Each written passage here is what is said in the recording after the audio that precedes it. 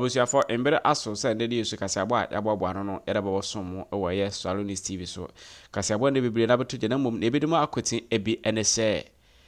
okokopuemu ewo ye aman finfiniman tamu a me no ekesei pamfukrum vocational and technical school bia ehor me no ekesei omo kire se the whole school a anase student omo ye bako fafe no laptop anase computer bako pe na save the whole school to omo stress aban baba ba ye omo mo afise ye wo eye computer world.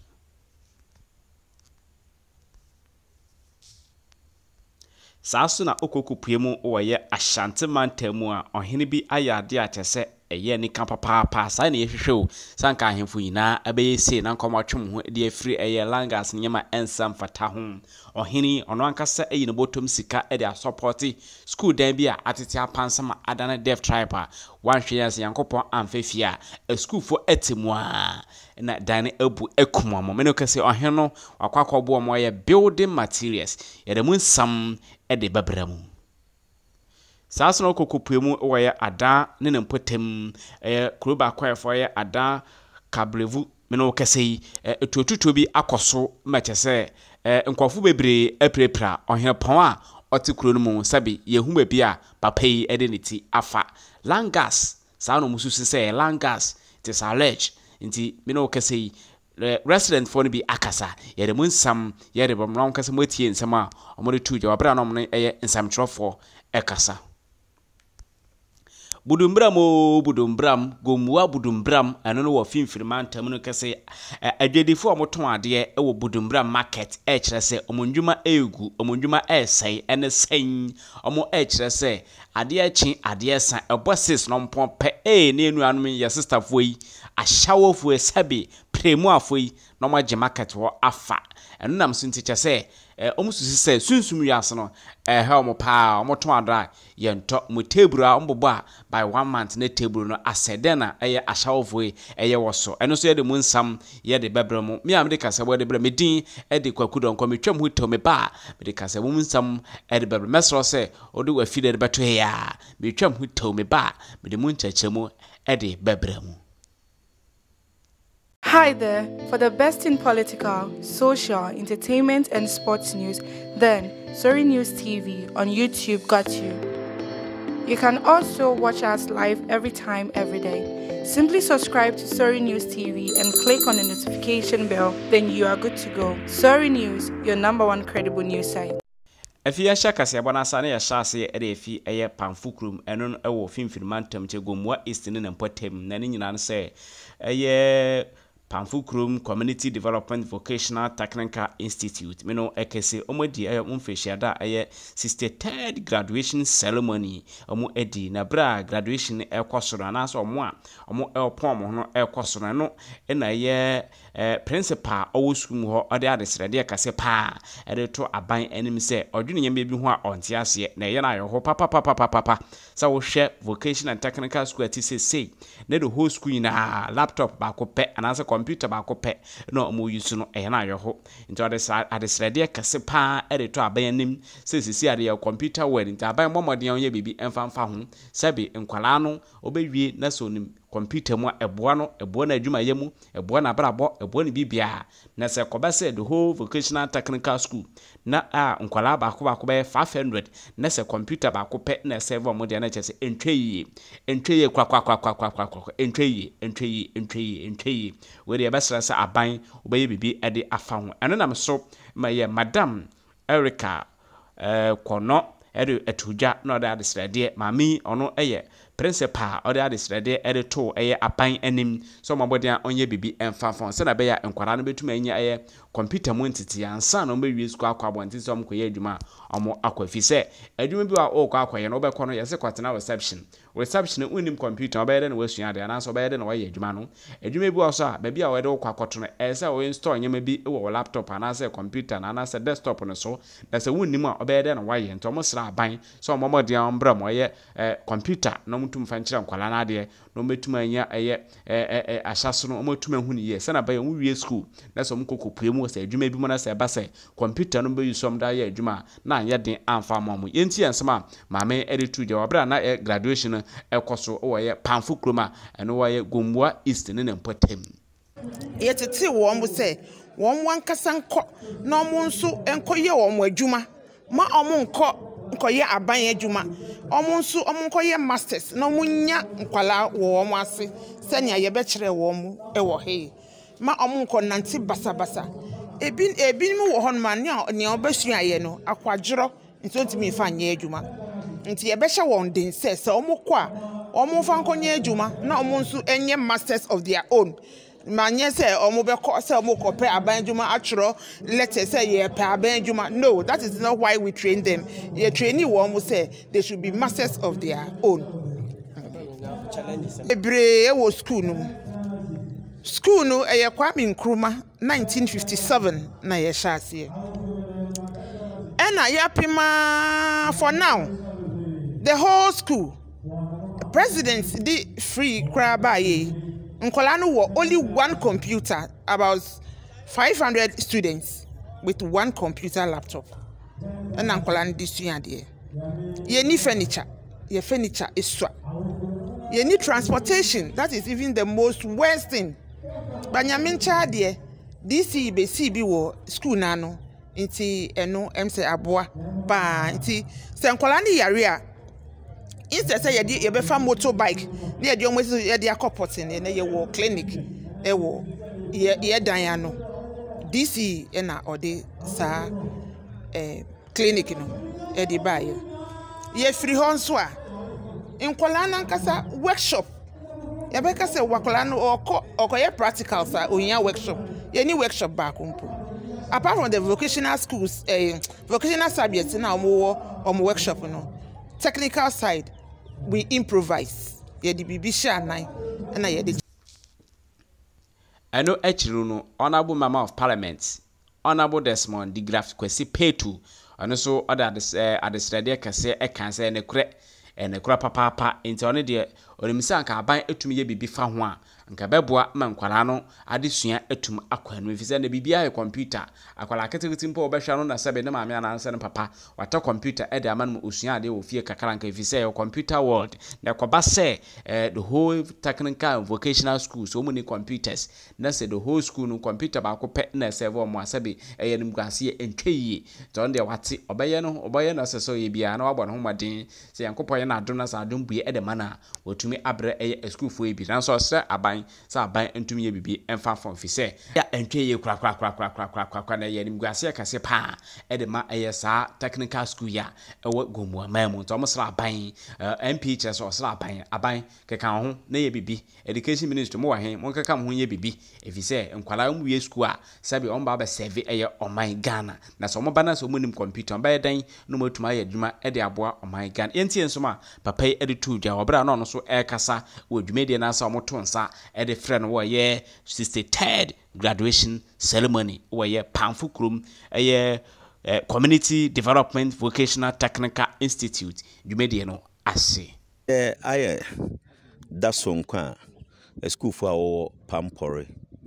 wo graduate na ehwe yen technical education na akachi wo Ghana o starting mrebechi ye jato ho bet afi oguduru pick nkakrakra afutu ayedema adesuafo ne de okwadwin no se nesekan wechi ebadinta do obefa sekan do rodo no nti bisan bi also mesekan otwere ha but obi a onye nyi ha for de bia nesekan ben no ma wobosuen no oyemfi ase binmu abrabo be binmu abrabo be konkan binmu abrabo be kese ogina damadi kakre yo mu abebosuen do but obi wo ha oruhu nti eda futumo dem wesuen bia no wonfanya adwuma no ma wanyi nkofom no won pro de wo be ye bi ka ho e bia onye mistake da wo ma me no mo de wo be fa technical school but that is the channel onyankopon pede bebefa no fado na odi eden odi hiraw nti yeda futumo de wanyi nko ho no wonhu edwuma wesuane de oye edwuma sombo ama wokwa wodi didwuma na wodi didwuma nso a wa pro de kwan bia wo befado a they will upgrade their knowledge their skills to become skillful on what they have learned no onu yin wa futu edemom bio ye hu de school no ndama bebre hia wom principal Nikas and ordinary decided to do there were only one computer. Of course, they've written to me. And then so what since to do to me join there. My office but provide them 10 computers. Now what they are support to school. Yakwa hwedwuma. Asam nimpo kan bi wo ha na bi nyi ho. Bi nda ho sika kra nyi ho. Nti rudu no require hwedwuma. And I'm going to work on it speedily within a short time. Latest by September and then October, we will deliver that computer to them. No more to me the Abuwa school. Efiyentu fansa abokọ de ne nkokopue mu wo ye Kumasi Amansia anasa Ashanteman tamu ne nyina nse ohene pon bi ayade a sebi aso ani papa pase na nke nyina hwehwe sa ahemfo ne nyina mo beye sebi utumi tons ase utumi eye ne obeye na sesika ba ho afa bi bua community fa bi bua school for fa bi bua sebe omo ni bi ama sebi omo sambre omo so ya me ye omo adom na so mu nyina omo so etuma ya sa na mponu nipan ejina ho akaso na papa wo so na madu ha na so obi wesika obi wo ohene bi wo wesika pa wa tons aso wesika wo hu sa ade we se na so we yinani ade atoncha sa sabe pani a wata e we bedwuma me no ka sei ukokopue mu oye ye empotem ho ma Otumfour Wrempemhene wa support anase wabua deaf tribe school dan bia ewo empotem ho a papa yi wohwe cement ahoro ne nyama ahoro a ode akọboa school is omonje no mfensesie school ya ni ka papa enmo kase ko ba sa no resident for me ekasa no mbo papa ya baso se papa yi ya me nhira no ye nkase efise amomba no at school dan mu a sabi adwendwene ko a akwara na ekọ school a na so kwakọtena school dan mu na so mpon amba afia na awofo esu enesan omodan atete apansam a bibia betumi asi na sende yankopon ya adom na adom etumi aka papa yi akoma na so etuma aya adoye we ya omosre yankopon hira edema no se ohini anaso ohini pon onyine nche na onkwaso na piaw wabọ adwuma ya menka ho wate se ya ahemfu bi se na hwehwe okure mu ahemfu bi se papa na hwehwe okure mu enye ohini obeton sase owia na sabi ode ayanyema ensam fata ne waye ya mebekọso epagyaw aya okase na wahira ofise wafi akoma mu na waye ade a esum ofise na waye no school fo nyina sabe mu wie school mo baba so man Ghana na so sabe aban afi nani na wa ye kurowura na so ohene wantuma amfi we na se waye bibi se dia ya me enhia yenti ansama resident for no editu ja wabra no mo ne nsamtrofo edi enkomo P1 to P6 na sada no de sa nyimba titi nipa bebe na piyewu na de waka atia titirefo waka atia se de eneme na meso no so de mpuntu bebre aba maso eno de mka aka na kise nyamsem ka se betla ye kwa wo dudi ahemem na ho na nyankondie beba fafi aba agro sum nya ketwa wo mansomem ana so wepemem ifse agro sum tem na mpuntu ene nkwaje nyina eba nguma ni school ni baby aka sa dan kira igina ho sese ya ndi agro so hene o sese e no man se pese na brosan na yeri she no munya ndi a memma ne nananom no ne nyina se beboa na edi ka de aba ene se ban gutukuro ha no na achi de beto ense bia ne be san de aba nan ni mase ito mase pa if the case school year oye ya kare ba ko se ma me kwa ni ngo me start school in 74 me start class on ha na school on and the leno when yankopo fi was mosro ensaro o fa me dase said waka no said me school no eda makoma so nti efri emra me ba be kyerade wo ha no na school na ada makoma so a na enne oman no akeka yensase na ese de buo school na afiyan konkopue mu woye adan kablovo na me no kase atoyencham kase bi pa asuwo disaster pa anya asamketwa na ni nyina se wo hwɛ eye videos na dia etwagwe a eye ayehosan papa it is alleged say eye langas for na akoto ahye eye kuroma for no so a mo pepra nkofo sa nkofo pepra na dia hu say ohene kura no sabi omode ni twansuo ansa na omode ne kɔ eye baby foforo yen sa anka sabi ne besi esiye timemfo no bi ekasa ye yenti ensema omode atu je obra no mo ne nsamfotwefo edi enkomo vise ne yesi no yade eya asefin papa nti yebesere se ne asibiar Ghana Police Service mbetuma aye bibi ede afa won fi se adanfo so eka eye oman ne ho adanfo so eye nipa adanfo so eye Ghana fo nti yebesere se ne yekoso obiara langas nsamsam a samra mo ka nsasesam na ade a samre de bia de langas ede ba kuro bia minim ewo gombuama mba bi ade achi ade asan langas yebesere sa aban obeyi bibi ede afama adanfo etum eye oman hoto afa yenti ensoma aye timemfo yi ekan obra no mo ne nsamtwerofo edi eye enkomo. We are in Kablevun today, and Electrokem and his gang came with excavator and langas to attack the Kablevun and the chiefs in the town. In fact, as I speak right now, they have shot 3 people and their life in danger. They are carried to the hospital right now. As I speak now, we don't know what is actually going on right now, but they are in the hospital. The chief has been carried away by them. We don't know where they put him. And we are now drive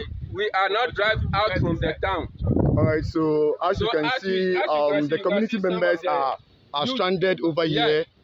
The community members are stranded over here. They can't get into their houses. Yes. And then what is actually happening now is that the police are in the community ransacking every... It's not only the police. Okay. It is the land guard, McDonald land guard, and the police. Some of the police has now entered into the town and were monopoly the people in the town. Even the young ladies and the women, the young children, they were all monopoly. Now I can see a lady carrying a baby. Running. She's also running from the town. Yeah. To come and join those over here. So it means currently they can't enter into their we cannot enter into our own zone right now. As I'm speaking right now. If you are in the house, they will break the door. They are breaking every door. That is what is happening right now in the town. Okay. There is a woman here. I would like her to speak in the local language so that we are seeing what is happening. Yeah, mommy, come here to language.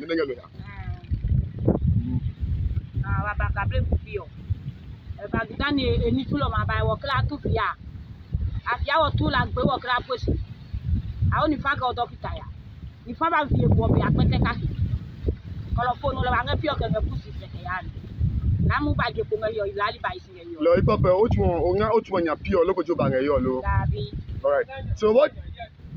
what the lady said was that they were in the community when they were being attacked by langas and then the policemen who were waiting for Electrokem, so they have to run. So currently, as you can see, this is where she has taken refuge over here. Now. Pio bene abana wo bio mi ba wa lo pio wa ma focus nga lo ngamile wa ngere wa poplo pio ko di abana wo le wa ngemu tu no ne lo bio ngeno pasa pa we lolo anga sinya ke no fe no gbe anga sinya wa sinya me tu ma nya sinya me kla bule ke nga si pui. Okay. No ga ne ya no nga lu wo be ko ne ebio le no le ba ya no le no po mi wa pe ko lo. All right, what is saying is Yafa edwede mu nsam emfa entwatoa na yekwakopue mu waye gomua budumbram ade achi ade asa wante asam fofra na kyese eho no enka eye central region ho na ni enesan edwedifo omwo eye budumbram market kyere se sisi ade dondo afro tigare eye ade omabre insuo taponchene a oje ho sisi ade eseso omkasa enesan nkofo kyere se anasa a market for kyere se ade achi ade asa no on business enkoso omoton ayento obitum begira yama ho bisa nebo asan 5 cedi 3 cedi 10 cedi 20 Ghana 50 Ghana nipa ni gira ha na watwe na okọ enesan omadwene ho montiase na no na omkyere se omahwe hu se sabe yenuanom tutuufo yi yenuanom Ashawo fo yi asamre yi ebo 6 na se adwedefo no pompe na omoso ababaje ho afa nam so mache se on business essay nti nedue yi me no kase ye kwa probo ye no mukodi nkomo ibi so omse ne omo kana enekre na den no mahu omho na nsem bebre na omo kyere se enekra efise bi wo ho a omo to table foforo ombako baba no ade abeche ombako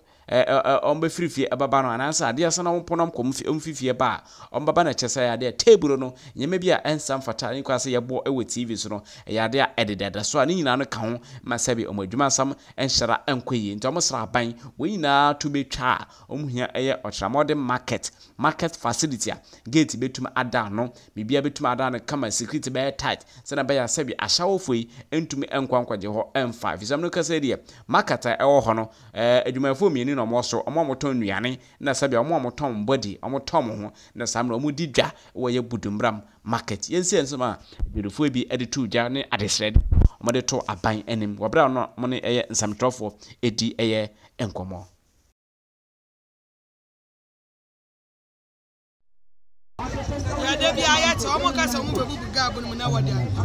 last 2 years yet is a want to mama ne binu mutu ya ababa baba bubu one of the be market am na afidi wajai yasra no social na free education wa bla onja no nya ne anu ho beton na mark ayi Ghana nya from na ya wochire ya ndodo ya wochire ya dana ya di bia ne de pacha e1 ye ni market ti ha mo so hostel bia ni abaga sa okon a wo de woni ama gosi me so me fi ayi to mini baton na me baton ado a nti se me bia me ti ha na me kata me ni ama so wo baba ni se wo moko na wo pan ma no gba hwie egu kotokuso no ma afa wo pan wo boko wo basa o ma sa wo nya do ama yiwu ntos ewide ane hadi A1 adan me pan kase a me de me moko gum ti se na egwe egu omo be hwie moko na omo fa pan new market alomi kwa nti mu hia yasra aban sesi ekuro ya ekuro dom na asefo bedi dwa wa ha takura de fukura bedi dwa wa ha alibofu bedi dwa wa ha enye sefu nyame ya dom a ya wo market days or Saturdays alibofu ina bedi dwa wa ha isi ye ni market wa eno echiri no yesa atwe ban eye market queen moda owo eye Gomua Budumbram market center ewo ho na ano na maame a ne dindi Madam Teresa echire se ne kure market no muninti na nyamabone ade achi ade san ekoso no nti ono de no obaka ase queen moda ne se aban embo modea enye bibi emfamfa ho se na baye ometum enya market place a hu se yes ahade security bibia tight ebeboa ama business etumi akoso efise ba mi echire se mami echire se sesi na nkasa so oto ade kra ye nto na saade yeso ekoso nyama bia ekoso market wensi no yade na maso echire se omadwuma ese kra osan so echire mu se kro no sam ekoso opon adwuma na se wugya opan ana se wugya wade bi ohobakwa ba na echire se omafa akwakoton a ohun nipa kro nti obasra sa aban obobo modin awaye eye market center foforo ede amam se na baya ometum eye omhoto no modi omdwuma ana so maye business a se be omo so mo shop mu school for ana so omba kakrankre enti ensema Madam Teresa eritu ja wabra no ne eye nsamtrofo edi enkomo oye Gomua Budumbram markets just a business ye nyina adinu bu ye so baba to anu bu ye omo ntu enti adinu bu ye dindi ya kwa lolefe omo atupatu lolefe onu no ku ye kura bibi a enti aban omboa ye nonti ayini patron so diesel so na driver for so ya kwa na no so mo anchaje nyama ne bo ye di afi lole fe ho omo so mo anchaje ya yesu ya amani ye di nyama be se ya to ya nto ashafu so omo hai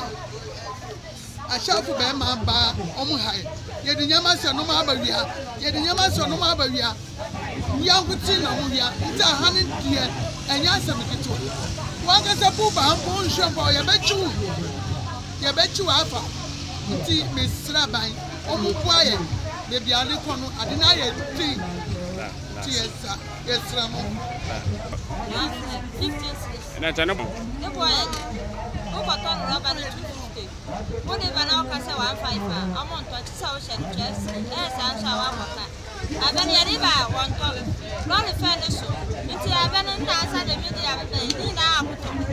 o ba ton bo wi na o si wa na munye bi plan to aduane fa wo yes ni sa lori fe want to so papa ma ya she ba ye to aye ni bi ato bi ya bo Pacho hano sa hano ya pa honi de bia wa mba se je nti asrama o mesi ya ma o mesi market hano na ya ka kwa wa nti Ashawo fu ade o mo ye we table so o mo de ba long kai ya to ade ya do hano o mo so mo yo business o ye table ni ya pon na so no o mo so mo di o mo ho so nti asrama o mesi jama awusiafo madam ase ha na ndedue kasebo a yebobo ano no yede ebesi mi amede kasebo ba beso medin ede kwakudonko yame eya adoma ne aka no mede babram akire mesra se wow sabaka kasebo ebi no na wa share wa subscribe se na ba obi an sanka bi no ne sa etuma aka bi ewa akire yame nhira mo se de bia munya aso moditi eye Soireenewstv. Bye bye.